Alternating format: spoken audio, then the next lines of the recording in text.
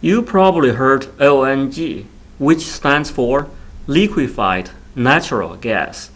Did you ever hear Liquefied Nitrogen Gas? Methane can be liquefied at a temperature of negative 259 Fahrenheit, while to liquefy nitrogen, the temperature is even lower, down to negative 320 Fahrenheit. In this video, a simulation is modeled in HYSYS to demonstrate how nitrogen gas is turned into nitrogen liquid. Let us start with the gaseous nitrogen at 15 psia.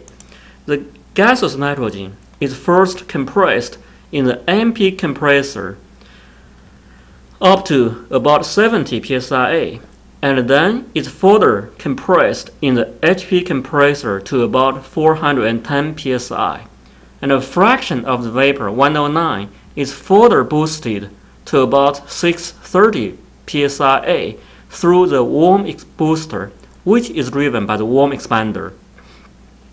The gas is further boosted to about 940 psia through the cold booster, which is driven by the cold expander.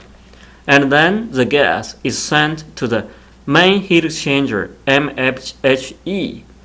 After being cooled to about negative 135 Fahrenheit, a portion of the gas is extracted and expanded in the cold expander, and the other portion of the gas is completely liquefied in the liquid form, and then both of these two streams are sent to the MP separator.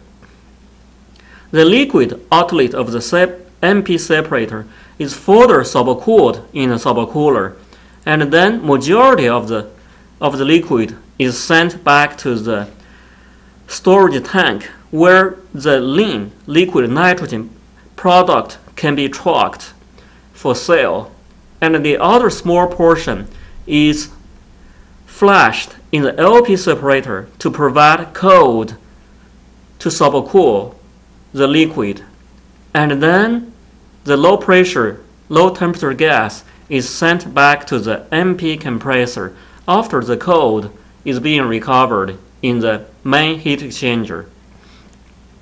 As you recall, the other portion of the gas, 201, is also sent to the main heat exchanger, but it is withdrawn at a temperature about 41 Fahrenheit, and then it is expanded to about 70 psia in the warm expander. After mixing with the vapor from the MP separator, it goes back to the HP compressor.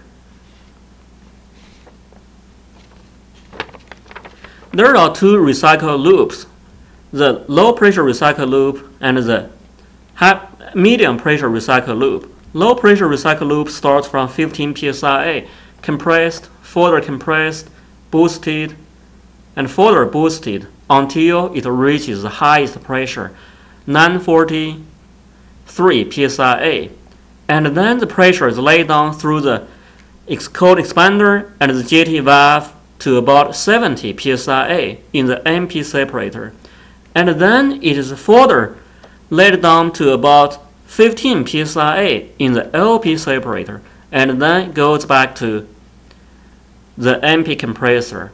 That is a low pressure recycle loop. The medium pressure recycle loop starts from about 70 psia, is compressed, and then it is expanded in the warm expander to about 70 psia, and then goes back to the HP compressor. To minimize the nitrogen liquefaction power, the key is to optimize the main heat exchangers. As you can see, there are three sections of this heat exchanger.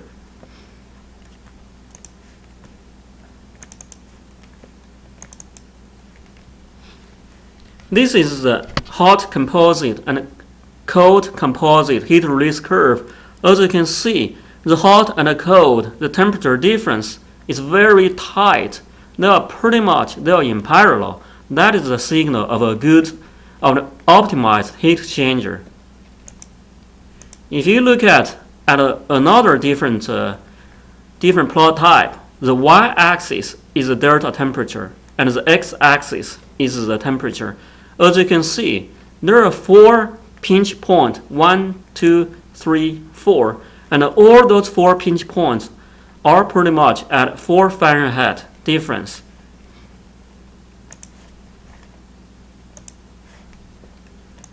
Thank you very much for watching this video. It is brought to you by Guofu Chen. More interesting topics can be found at showcase.guofuchen.com.